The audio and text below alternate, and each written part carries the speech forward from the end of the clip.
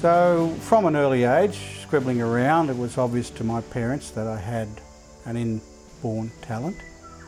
And so they made lessons available to me by sending me down George Street Tech in Brisbane, where on Saturday morning artists of the calibre of Roy and Betty Church ran classes for children. So we did painting and drawing and the things that children enjoy.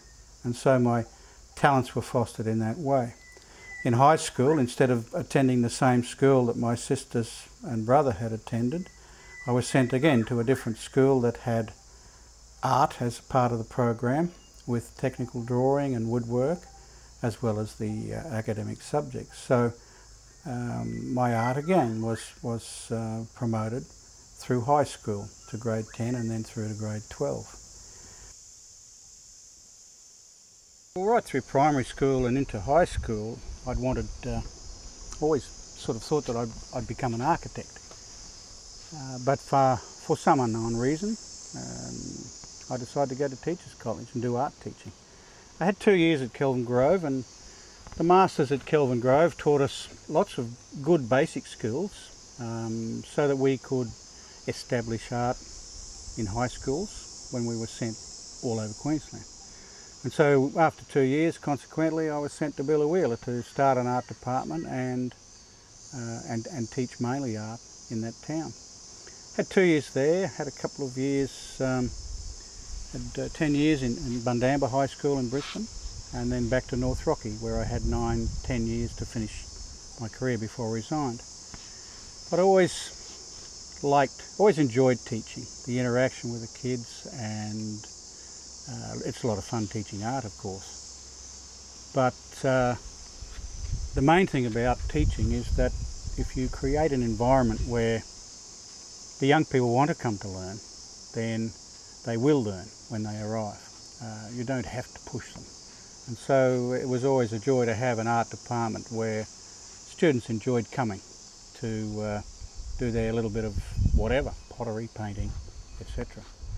I resigned from teaching in 1986, or at the end of 1986, to pursue my other art fields. I wanted to do mainly fine art, but found that it was a bit difficult. We needed to earn some money, so the commercial art field is where I went.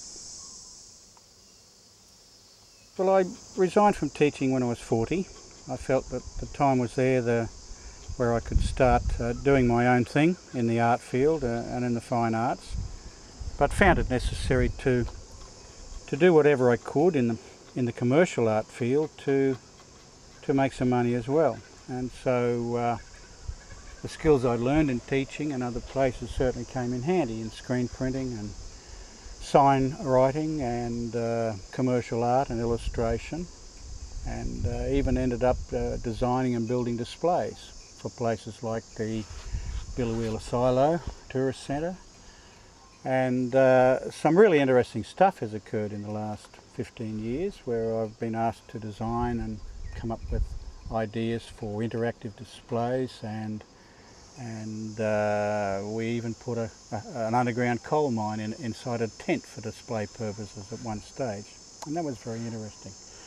These sorts of activities came to me through Noel Hurley in Central Queensland Public Relations, and we've had a great association over the time, and it's allowed me to learn about many different things in the commercial art field and deal with people in the outside world away from teaching, and I've really enjoyed it, and I've had a good time, and I've learnt many skills.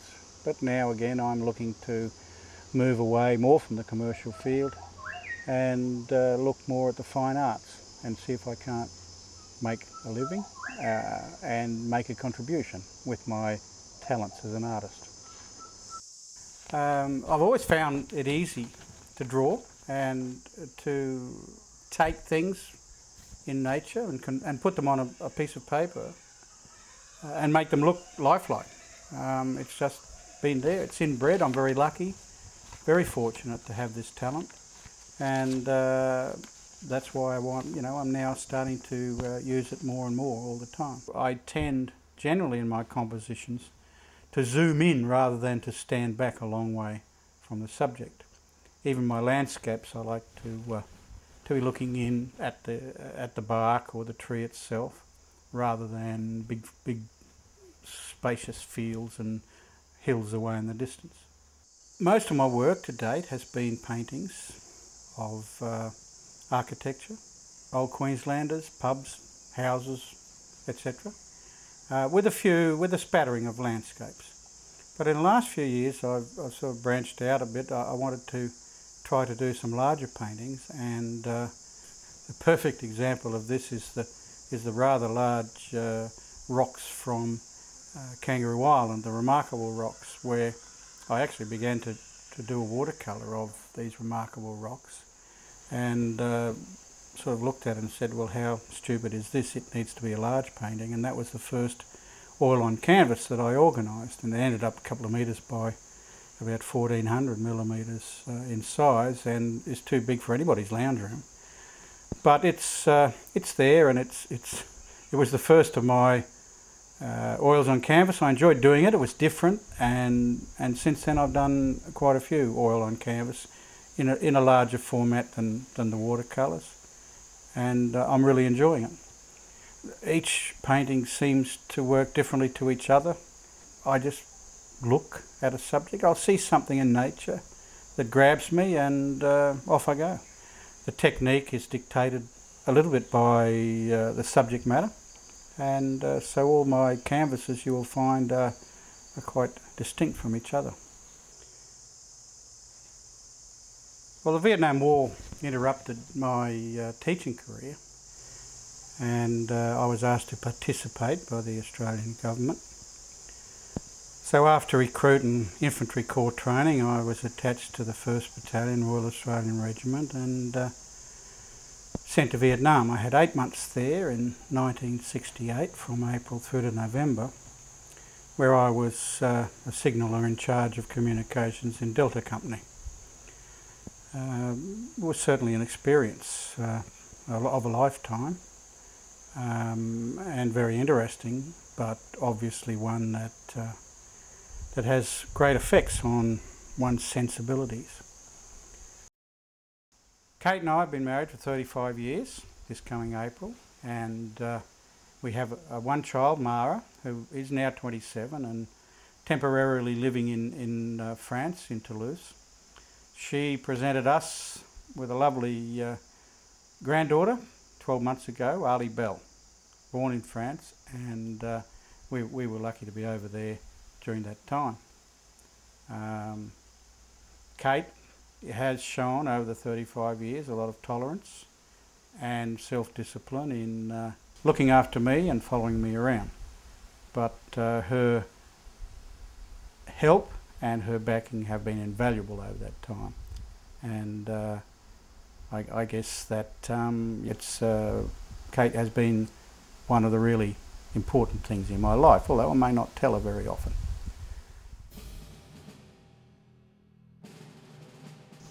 Snippets from the Western Front is a result of spending 6 weeks working in France and in Belgium, in the areas where Australians served in the First War, on the Somme River and in the Ypres salient.